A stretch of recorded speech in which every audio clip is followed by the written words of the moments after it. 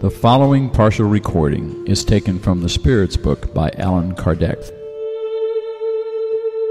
Third Order Imperfect Spirits. Number 101. General characteristics. Predominance of matter over spirit, a propensity towards evil, ignorance, pride, selfishness, and all the evil passions that result from them. They have an intuition of God, but they do not comprehend God. Not all are essentially evil, however. Some are more frivolous, thoughtless, and malicious than downright wicked.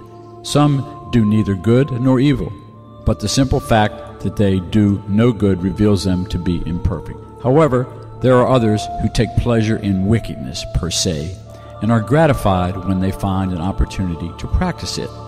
Third order spirits can ally intelligence with wickedness or malice, but regardless of their intellectual development, their ideas lack elevation and their sentiments are more or less contemptible. Their knowledge about the things of the spirit world is limited, and the little they do know is confused with the ideas and prejudices of corporal life. They cannot give us more than faulty and incomplete ideas of that world, but the attentive observer may frequently find in their faulty communications great truths taught by the highly purified spirits. Their character is revealed by their language. Every spirit who betrays an evil thought in its communications can be placed into the third order. Consequently, every evil thought that may be suggested to us comes from a spirit of this order. They see the happiness of the good spirits, a sight that tortures them endlessly because they experience all the anguish that envy and jealousy can produce. They also retain the memory and perception of the sufferings of their corporal life, and this impression is often more painful than was the reality itself. Therefore, they indeed suffer from the wrongs they themselves endured and from those they caused others. And since they suffer from them for a very long time, they believe they will continue to suffer forever, a belief allowed by God as a punishment. We may divide these spirits into 5 principal classes. Number 102, 10th class, impure spirits. They are inclined towards evil and make it the object of all their preoccupations. As spirits, they give unscrupulous advice, incite discord and distrust, and use all sorts of disguises in order to deceive more effectively. They associate with individuals whose character is sufficiently weak to make them yield to their suggestions and to be led into misfortune, and they are pleased at being able to retard these individuals' progress by causing them to succumb in the trials they must undergo. In their manifestations, these spirits may be recognized by their language. Triviality and coarseness of expression among spirits, as among humans, is always indicative of moral, if not intellectual, inferiority.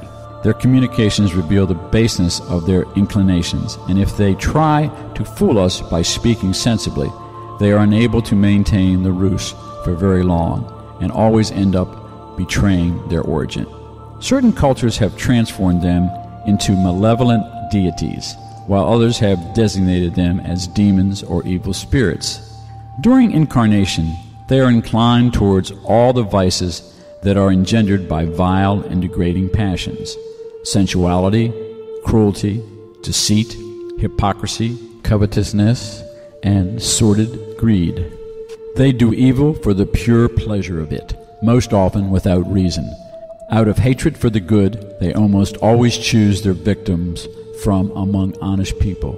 They are the true scourges of humanity, no matter what position they occupy, and no veneer of civility can even cover their dishonor and ignominy.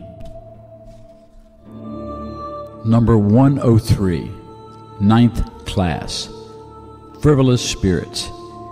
These are ignorant, mischievous, thoughtless, and mocking spirits who meddle in everything and respond to every question with no concern for what is really true. They love causing petty annoyances and little thrills, creating intrigues and misleading people into error through deceit and mischief.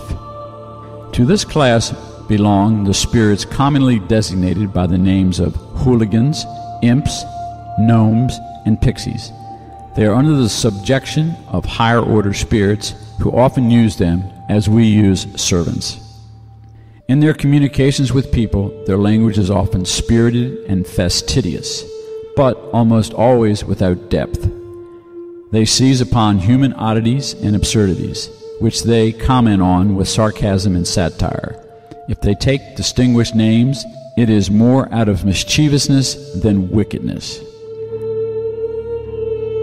104. 8th class. Pseudo-learned spirits. The knowledge of these spirits is quite broad, but they think they know more than they actually do. Since they have made a certain amount of progress, in some sense, their language has a serious tone about it that can be deceptive as to their true abilities and enlightenment. However, such is frequently nothing more than a reflection of the prejudices and theoretical ideas they held during their earthly life. Their language contains a few truths mixed in with the most absurd errors, giving rise to the presumption, pride, envy, and stubbornness from which they have not been able to free themselves.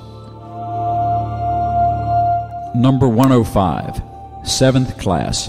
Neutral spirits. These are neither moral enough to do good nor bad enough to engage in wickedness. Rather, they vacillate between the two. They have not raised themselves above the ordinary human condition regarding either their moral qualities or their intelligence.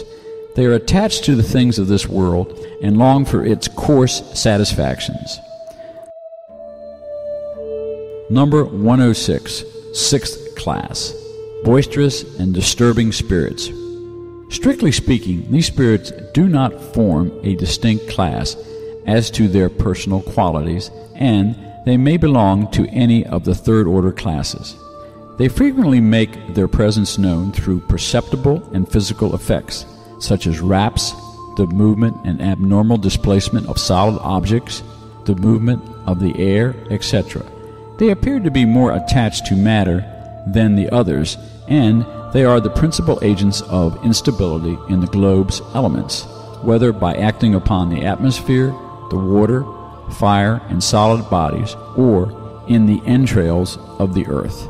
One can recognize whenever such phenomena are not due to any fortuitous and physical cause, because there is an intentional and intelligent character about them. Although all spirits can produce these phenomena, higher order spirits usually leave them to subaltern ones, since they are more suitable for material rather than intelligent matters. Thus, when the higher order spirits deem that manifestations of this type are useful, they use these spirits as their agents.